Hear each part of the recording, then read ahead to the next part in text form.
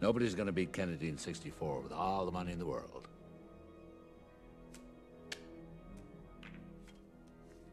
Suppose Kennedy don't run in '64.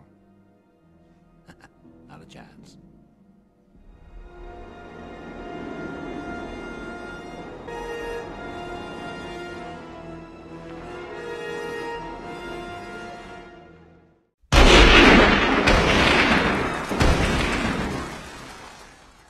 From Dallas, Texas, the flash, apparently official, President Kennedy died at 1 p.m. Central Standard Time, 2 o'clock Eastern Standard Time, some 38 minutes ago. Could you please start by telling us your full name and what do you do for a living? Well, my name is Eric Hamburg, and I'm a film producer and writer.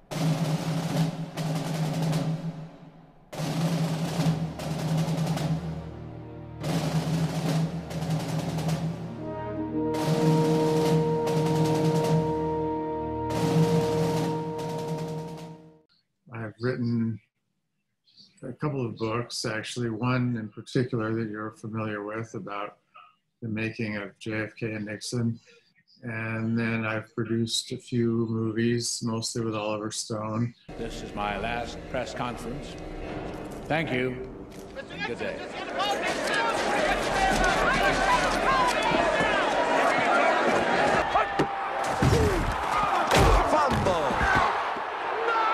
Gosh, touchdown, and the Americans go up 23-21.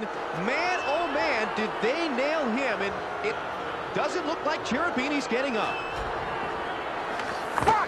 My original training is as a lawyer, as an attorney, and then I worked in Washington in the political world, and I worked for Senator John Kerry, who, you know, later ran for president and then became Secretary of State, and a couple of other people that I worked for. So that was my background. And then from there, I somehow ended up in Hollywood and tried to make some sort of political films. Did you always, in the back of your mind, wanted to be in the movie business, or was that something that interested you, beside the fact that you were a lawyer and you were working in politics? Yeah, I had always had a side of me that wanted to do something creative. And I had always loved film, especially like when I was in high school and college. I would watch a lot of foreign films, like Italian films, you know, the Italian neorealists and people like even Pasolini and Fellini and all of those people, you know, and then and of course the French New Wave, Godard and Truffaut and so forth. And some American films too, you know, that I really enjoyed. I just, last night, my son and I watched Bonnie and Clyde, which was a great film of that era.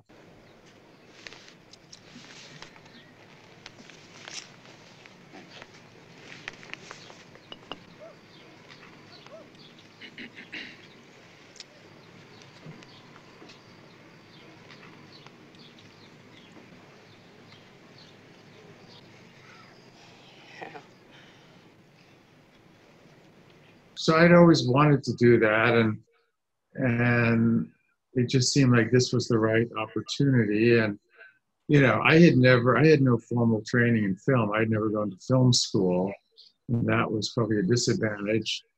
But, you know, and as you say, I didn't really have any connections in Hollywood, but I sort of had a lot of ideas, and I had some connections in Washington, of course. And so I made the most of all that. And it was kind of like being thrown into the deep end of a swimming pool, and you have to learn how to swim, you know, when I got to Hollywood. What will you want to say to people about this picture? I think the film should speak for itself. I mean, that's the best thing I could say for it. I mean, I dedicated it to the Vietnam vets. I hope they liked it, and I hope people go to see what the war was really like. That's, you know, that's the statement, and once you see it, you have to think about it for yourself and think about what you think about war. Think about what it really is, as opposed to the fantasy comic book stuff of Top Gun. when did you first met Oliver Stone, and what was your first impression about him? Well, when I first met him, actually, was when I was working for John Kerry in the Senate. This was about 1987, I believe. And Platoon had just come out the year before, and of course was very popular and won some Academy Awards and so on. And that was really what put Oliver on the map, so to speak, you know, in Hollywood or even in the broader culture. So when I met him was at an event in Washington organized by a group called Vietnam Veterans of America. And so Oliver was being honored for his film, and John Kerry, who is also a Vietnam veteran, was being honored as what they call Legislator of the Year for, you know, the things that he had done in the Congress. So we met Oliver there, just sort of by chance, you might say, but I of course had seen Platoon by then and liked it very much. And so we got to talking with him, and he was very friendly, and my impression was that he was a very intelligent, thoughtful guy, very serious, and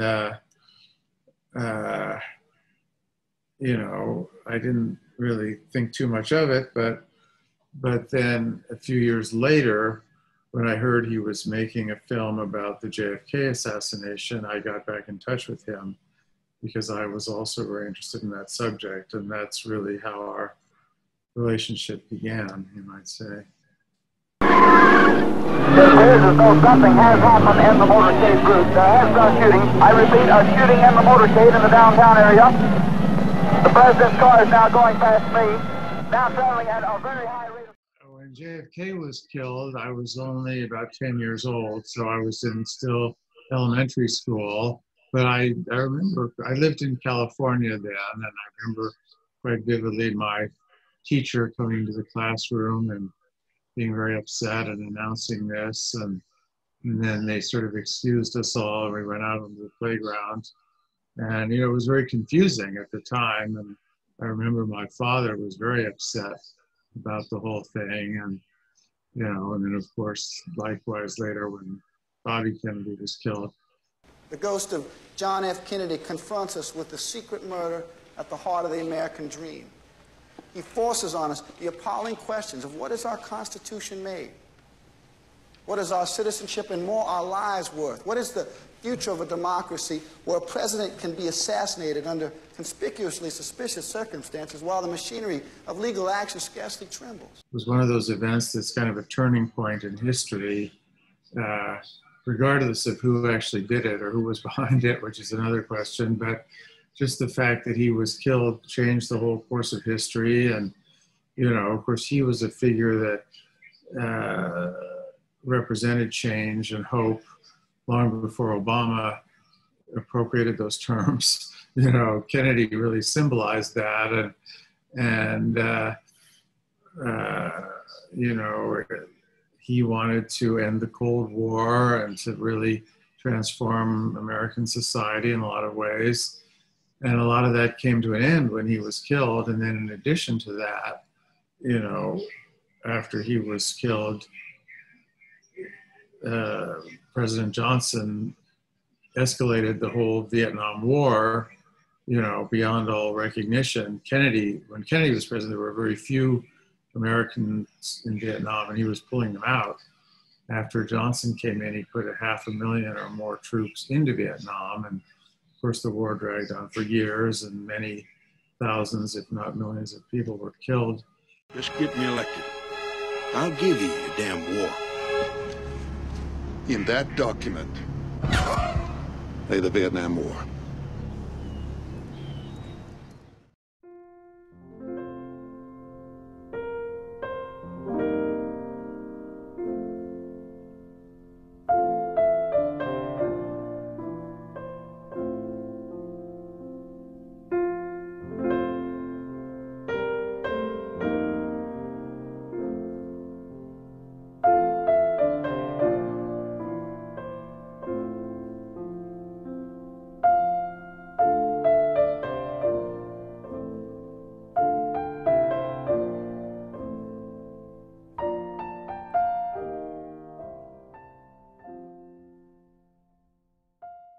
you know, the Warren Commission was appointed by President Johnson to investigate the assassination. And a lot of people believe that it was sort of a whitewash and they weren't really interested in finding the truth. They just wanted to blame the whole thing on one person, Lee Harvey Oswald. The reason for that being that Johnson was afraid that if it was, you know, it was made to look, I mean, Oswald had lived in the Soviet Union. So if it looked like the Soviet Union was behind this, then it could lead to a war, maybe even a nuclear war, and he didn't want that. So that part is understandable. But so what happened was there were probably several million pages of documents that had been generated in the course of this investigation, which were sealed and kept secret. They were supposed to be kept secret for 75 years. And so, of course, we wanted to get those things released. And so as I say, I had been interested in this subject, you know, even before the JFK movie was made. And I had been working in the Congress on a bill to try to open up the files, but we weren't getting very far because it was considered sort of a taboo subject. Nobody wanted to touch it and so on. And then when Oliver's movie came along, that blew the whole thing wide open. And you know, it attracted so much press and publicity and public interest that, to make a long story short, we were able to get this bill passed right before the 1992 election.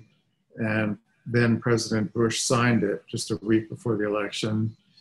And so as a result of that, over a period of a number of years, you know, many thousands or even millions of pages were released, although some are still being withheld to this day by the CIA and other agencies. But a lot of material was released, and that was a big breakthrough in this case.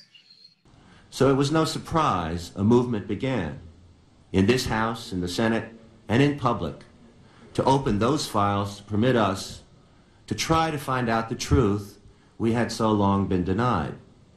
So that was, to me, that just illustrated the power of film, of cinema, of what it can do. I mean, even just beyond just seeing a movie and being moved by it emotionally, this had a huge political impact. So I thought to myself, you know, I'd really like to work with Oliver and make more political movies. And I wrote to him, and he was open to it. And I came out to LA and met with him, and one thing led to another, and that's how we ended up making the Nixon movie. Good evening, my fellow Americans. Tonight, I'm taking an action unprecedented in the history of this office. I had no knowledge of the cover-up until John Dean told me about it. Oh, I think I'm going to throw up. Richard Nixon is probably the most, if not the most dramatized president in popular culture, in movies, in novels, and television. It's certainly one of the most dramatized presidents. I mean, why do you think that after all these years, after many years of his resignation and Watergate, we are still fascinated by this character? And what do you think is that makes him such a compelling character for drama, for these kinds of fictions? Well, I think the way we looked at it was sort of like a Greek tragedy or a Shakespearean tragedy. And I think, you know, his rise and fall. And I think that's really why Oliver went, a big reason why he went with Anthony Hopkins, because he was a Shakespearean actor and had done that on the stage in England. So, you know, so there's that aspect, but there's also the aspect of Nixon as a almost comic character. It's very easy to caricature him. Did you catch that picture of you in the news last week, did you? You were standing in a crowd on Fifth Avenue, and you were looking straight ahead, and everyone else was looking the other way, like you just farted or something. It said, who remembers Dick Nixon? Unbelievable. I was screaming. Yeah, that was hilarious, Martha. The image of Nixon, and for that matter of Watergate, has become very oversimplified in people's minds. And, you know, and this was really an attempt to dig deeper and to really explore the reasons behind it, both the psychological forces driving Nixon and also the greater political forces, which we call the beast, that propelled him to this position and then brought him down. You know, so it was both his own, you know, character flaws that brought him down, but it was also the greater political system, which he was beginning to challenge in some ways. Goddamn, Dick. You're not threatening me, are you? Presidents don't threaten, Jack. They don't have to. There's an aspect of making a film, you know, even about somebody as sort of as bad as Nixon, that you want to, especially as an actor, like an Anthony Hopkins, but also as a screenwriter or director, you want to find something that you can relate to in that person. You want to find the humanity in them somewhere that you can draw on, and, you know, what we call it empathy. You know, I keep thinking of my old man tonight. He was a failure, too. I'm not a failure, Dick. You know how much money he had in the bank when he died? Nothing. He was so damned honest. One of the most interesting books, I think, on Nixon is by Fawn Brodie. I believe it's called Richard Nixon, The Shaping of His Character. And it's sort of the first book to kind of look at him from a psychological point of view. And we relied on that quite a bit, actually, in making the film, especially the parts about his brothers and his mother and father and so on. I can't. You must. This law school, it's a gift from my brother. You have to die for me to get it?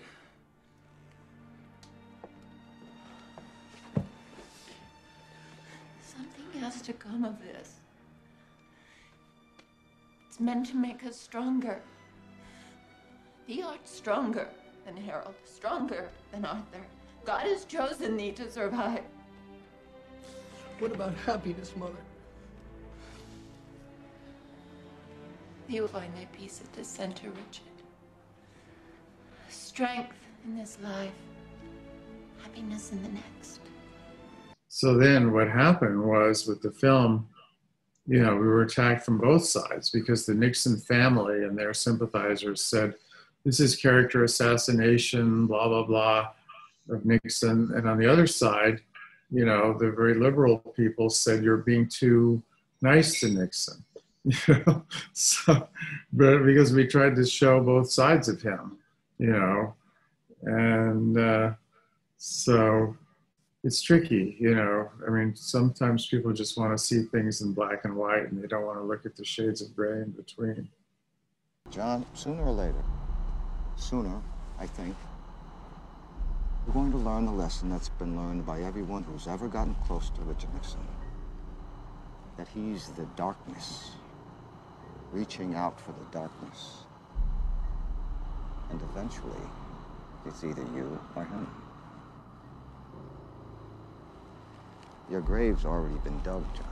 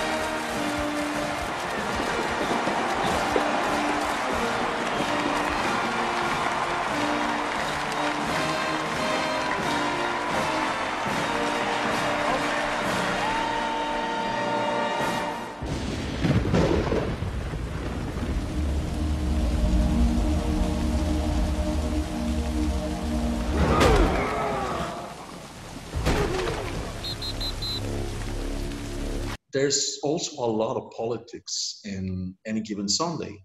Right. It's just that it's not they're not on the foreground, but you know, the whole aspect of sports turn into business and entertainment and the ratings and everything. Down at an obvious pain. Give me Vincent. Briggerman makes a beautiful move over Julian Washington. What a lousy block, which frees up Watson up the middle. Look at Gates on the backside. Who is on the weak side safety? Stop showing that. All right, we'll be right back with Cap's condition after this word from our sponsors. All right, Cap, they cut to a commercial. You can get up. I think I broke my back. What we're trying to do in Any Given Sunday is show you not the sort of sanitized corporate spectacle that you see on television on Sundays, but what goes on behind the scenes, in the locker room, in the boardroom, you know, in the parties, you know, in the kind of craziness that goes on, the women, the drugs, whatever, sawing it. The hypocrisy, the phony showbiz aspect of it all. Yeah. I coach Tony my way. We make less money than 90% of the other teams. I mean, the economics. Oh, fuck the economics. Your father, you hear me? Your father didn't interfere. He made it work. That's because you were a fighter. You had intensity.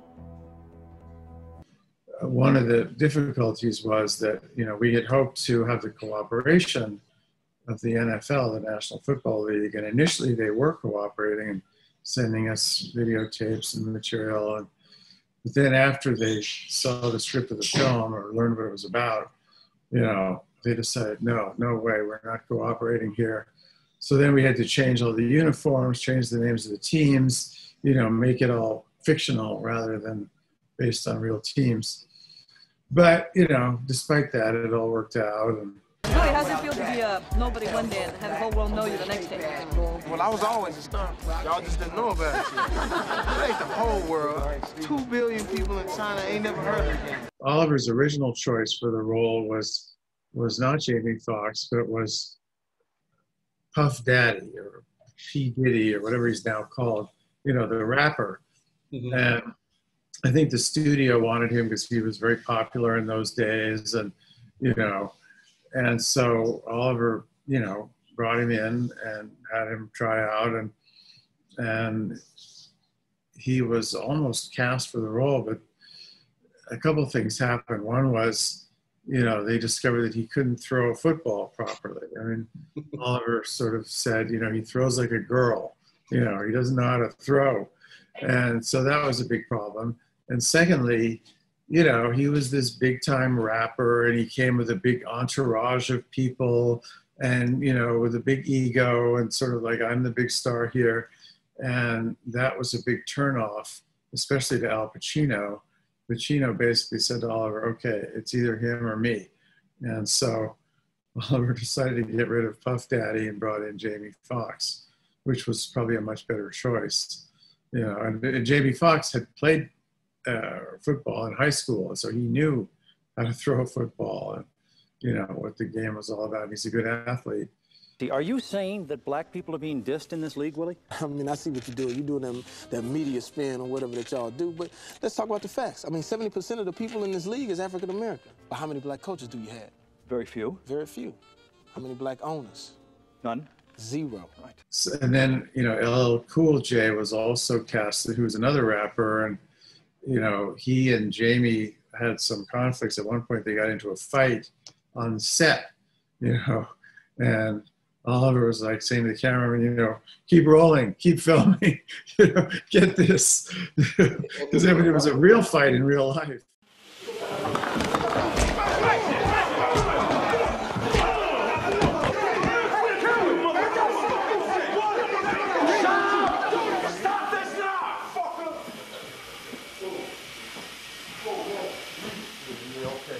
So that created a little tension on the set. But, you know, I guess he got it under control and everybody cooled down and it's all right. This game has got to be about more than winning. You're part of something here. Lombardi, Tittle, Sammy Bohr, Unitas, hundreds of great players. Those men on the wall, you're part of that now. And along the way, I want you to cherish it, because when it's gone forever. I think one of the most incredible scenes in that movie, or in any of Oliver's movies, is when he goes to give a pep talk in the locker room, you know, and before the game. The 4 inches. Right, yeah, it's like we fight for that inch. You know, when you get old in life, things get taken from you. I mean, that's part of life.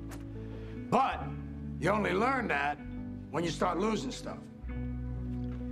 You find out life's this game of inches. So is football. Because in either game, life or football, the margin for error is so small. I mean, 1/2 a step too late or too early, and you don't quite make it. 1/2 second too slow, too fast, you don't quite catch it. The inches we need are everywhere around us. It's become so iconic, you know, like high school teams play this, you know, in their locker rooms before the game, or, you know, they show it on big screens at basketball games. And on this team, we tear ourselves and everyone else around us to pieces for that inch. Yeah. We claw with our fingernails for that inch. Because we know when we add up all those inches, that's gonna make the fucking difference between winning and losing. And he said to me when we made Nixon, he said, this is kind of an older man's film, you know, whereas Any Given Sunday was much younger, more energetic, more, you know, in your face, you know, and that's what makes it fun.